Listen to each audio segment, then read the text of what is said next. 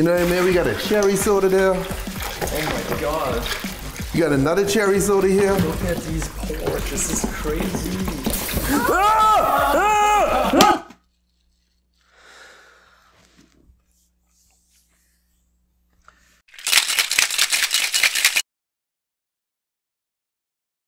What's up guys, it's your boy Alan again, back with another video, and today we're gonna watch some more Tipsy Bartender.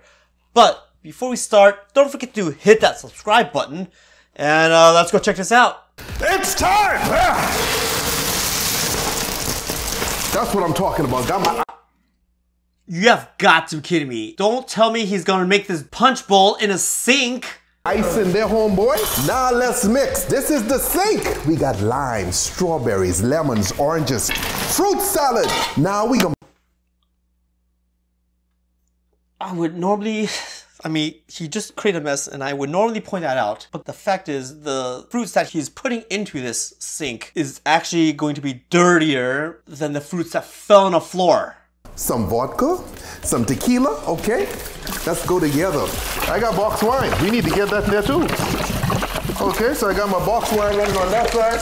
I got another box on this side, okay? Guys, you got to multitask if you...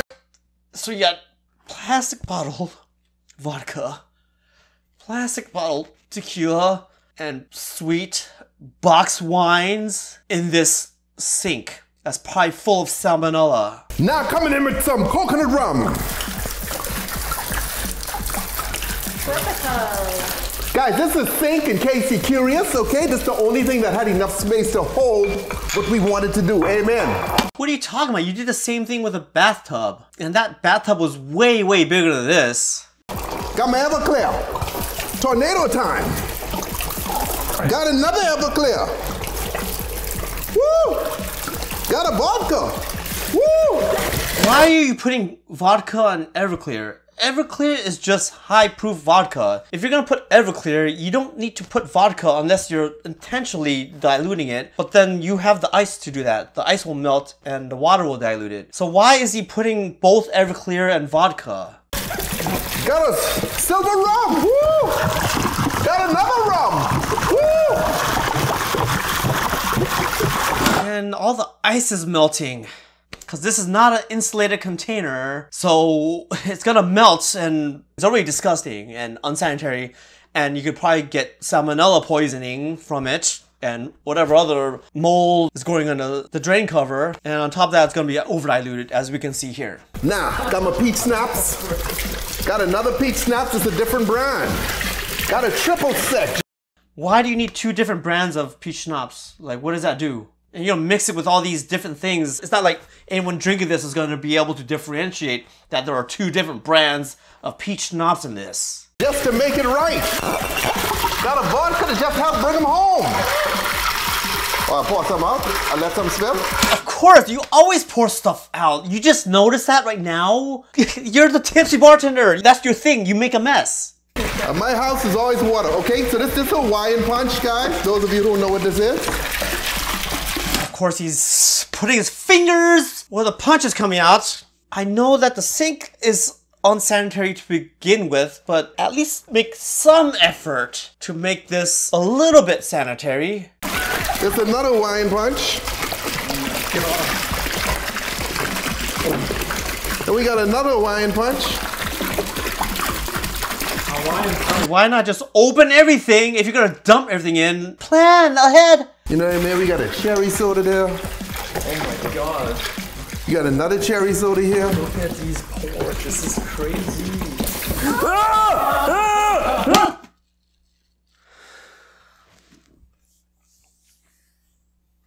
I've mentioned this many, many times, but when you have carbonated beverages, you need to chill them, because when they're at room temperature, or if they're warm, the carbonation will just blow over. This is common sense. And he's made this mistake many, many times, and he hasn't learned a thing! I'm soaking soda, okay? I'm gonna be sticky as hell tonight as I jump in bed, because I try to conserve water. I'm an environmentalist once a week. White Claws, guys, for those of you like... Why do you put soft drinks and then you're gonna put hard seltzers? why not just put the White Claw? Like, why put both soft drinks and hard seltzers? That defeats the purpose of the soft drinks. You're just diluting it. How about a little bit of lemon lime? So, okay. Why would you put cherry 7-Up and now you're putting regular 7-Up? This makes no sense. Lemon lime. So, okay. That's a zero sugar because we need to make it healthy. Thank you. Thank you. Really. So not only do you already put cherry 7-Up, this one is sugar-free. This makes no sense. Why would you put regular 7-Up and cherry 7-Up with sugar-free 7-Up? Does he even know what he bought? Or he just put some random stuff in his shopping cart and now realizing it, there's no thought process in this. The orange drink and yeah, you know. Oh, there's still wine. Box wine never ends, homeboy. Yeah, I get a balance, you know what I mean? Why not just take the bags out if you're gonna pour it all out like that? Strawberry lemonade, sun kiss. Does it matter? Does it matter at this point? Huh? No.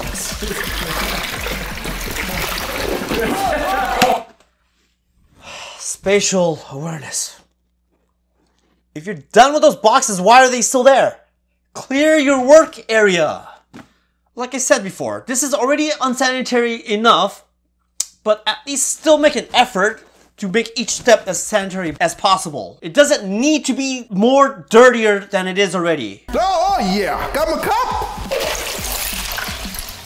And there you have it, homeboy. Yeah, please don't tell me that he's actually gonna drink this. Like, of all the unsanitary practices, you also risk getting things like salmonella poisoning and other types of mold that potentially could be living in the drain. Hey, if you enjoyed that, don't forget to check out these other videos as well. And please leave on a comment section on what videos I should react to next. And if you haven't done so already, don't forget to like and subscribe. And I'll see you guys on the next one.